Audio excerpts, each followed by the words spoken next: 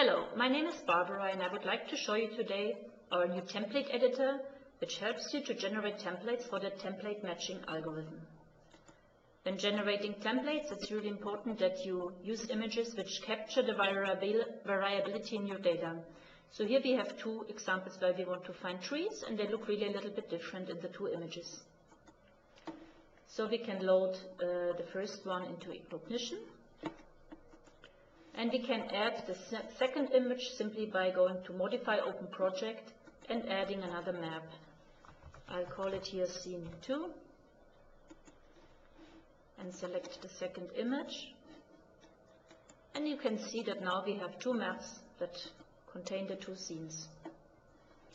Now we open our new template editor in the context menu up here.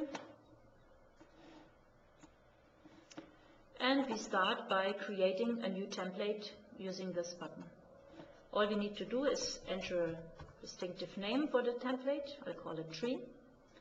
And then we can select here also a folder where our templates will get stored. And I want them to be stored just right next to our image folder in our templates folder. Now we're ready to select samples. You see that I can simply click into the image, and for each sample I select, a thumbnail is added here. I try to select trees that look a little bit different to capture the variability, and what we can do here is to see that the samples are actually larger, indicated by the red frame, than our trees, so we need to adjust the size a little bit. Now it looks better.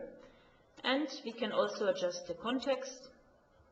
This simply says how much will be displayed around the sample, and sometimes this is really useful for judging whether a sample is correct or not. We should not forget to select also samples in the second scene. Click here.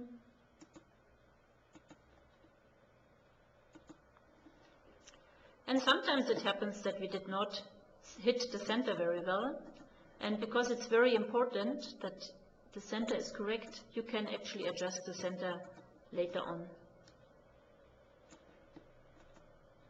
If targets are not, if your samples are not well centered, then the templates will not be optimal and look a little bit washed out. You can also, if you selected a sample that doesn't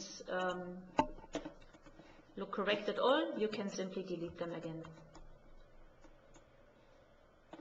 You can also adjust the zoom to whatever works best in your situation. So now we are ready to generate template. And you simply go to the Generate Templates tab and click on Generate Template. Here you see the first template. Down here it gives you an indication of how well the correlation is between your template, this template, and all the samples that you've selected. We can generate templates for all layers, and you see in layer 2 actually we have a much higher correlation. This indicates that maybe layer 2 is the best to use, and now we are going to test our template. So we wanted to select the template in layer 2. We also need to select a subregion in which we want to test. We select some region here. And now we click Execute Test, and we see that we have a very high missed target rate, and that is simply because we did not set an adequate threshold. We need to lower this here.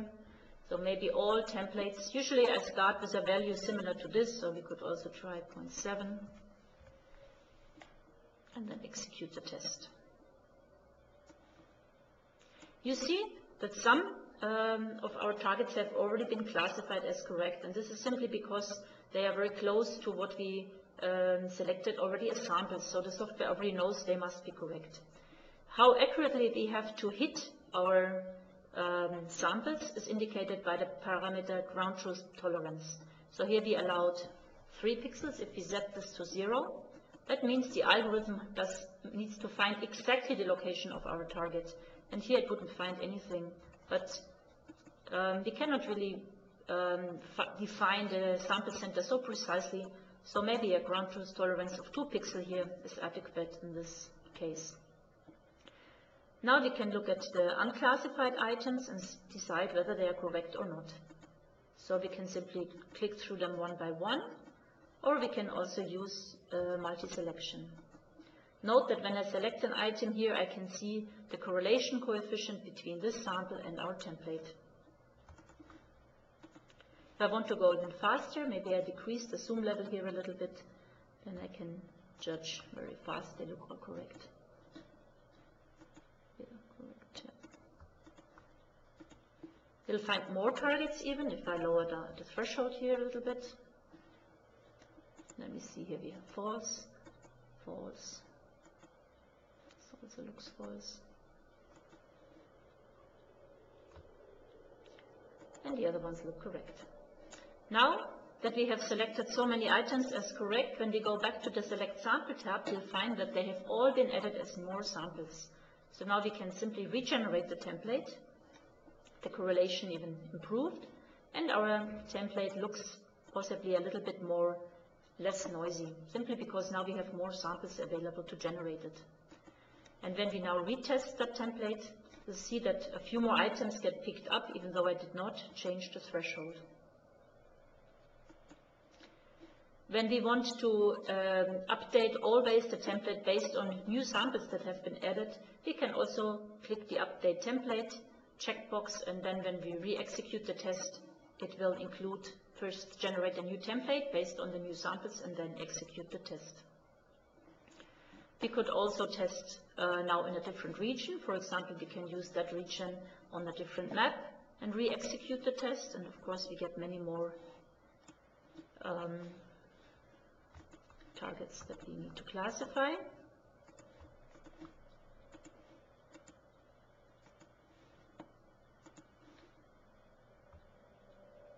They look good.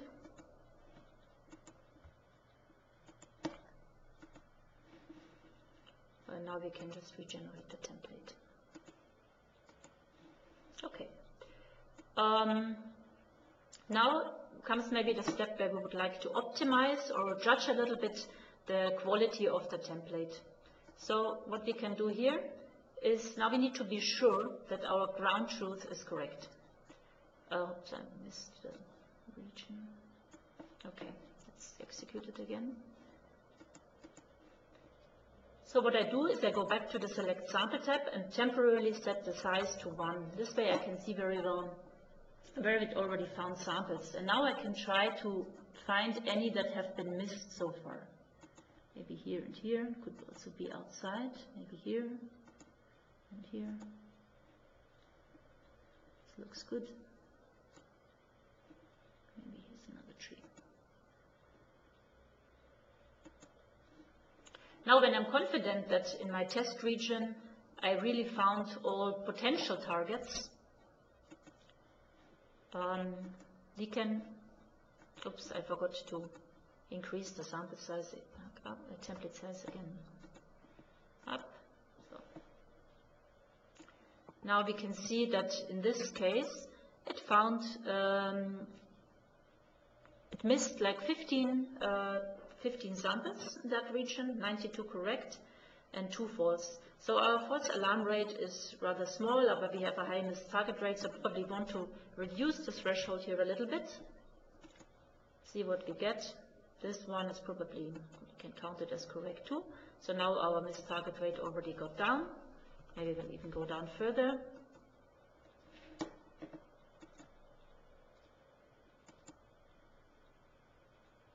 This one is a little bit off center, but maybe now we'll count it. This is false, this is false. So now we can see our false alarm rate goes up a little bit too. So maybe this 0.55 is already a threshold we are happy with. And we can try again now to see what happens when we use the other templates in the other layers.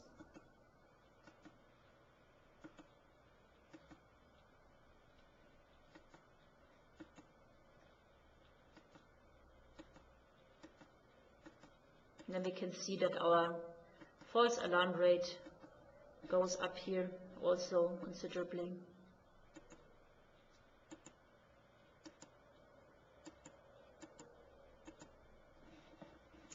And certainly the template in layer 2 was much better, much lower error rate than the other ones. You can see here also higher error rates. So finally we decided we really like our current template in layer 2. So where do I find it now? As I said before, we place them into the templates folder next to here. And here are the templates for all layers. And if we now use the template matching algorithm, we probably want to use this one. And here you find it. Okay, so I've shown you how you can use the template editor to select samples, to generate templates, and to test the template, and both to use this tab to find more samples and make your templates more robust, and also how to evaluate and compare the quality of different templates. You could actually also try to change template size and see how these templates then do and optimize template size this way. Okay, I would like to thank you very much for your attention. Thank you.